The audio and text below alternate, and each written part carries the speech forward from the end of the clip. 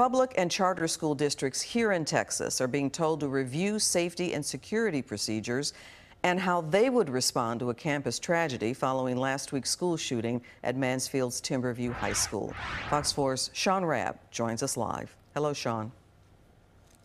And good evening to you, Clarice. The School Safety Center at Texas State University gives districts guidance around holistic measures to try and prevent, best practices to try and prevent and then respond to these kinds of on-campus crises, the worst kind of school shooting. And sadly, this is not the first time that they've had to send out these kinds of safety measures email.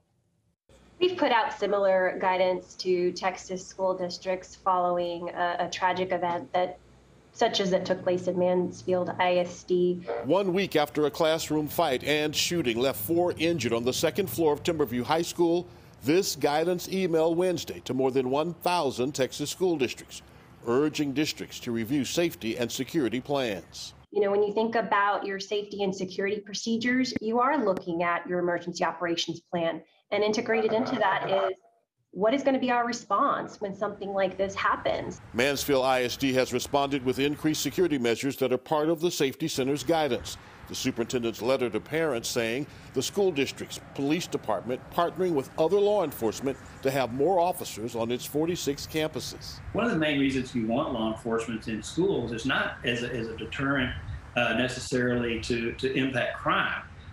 You want them to be there as someone that children or the students feel safe in giving information or providing information. And trained security staff will monitor high traffic in common areas through video surveillance to better have control over campus access.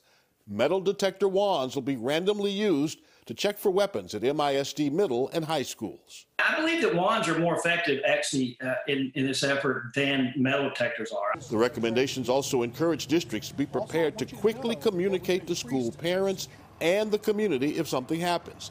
We've been having a lot of social media comments about threats. And cautions districts should expect what it calls the contagion effect, an increase in rumors of violence and threats against other schools like we saw happen the day of Timberview's incident.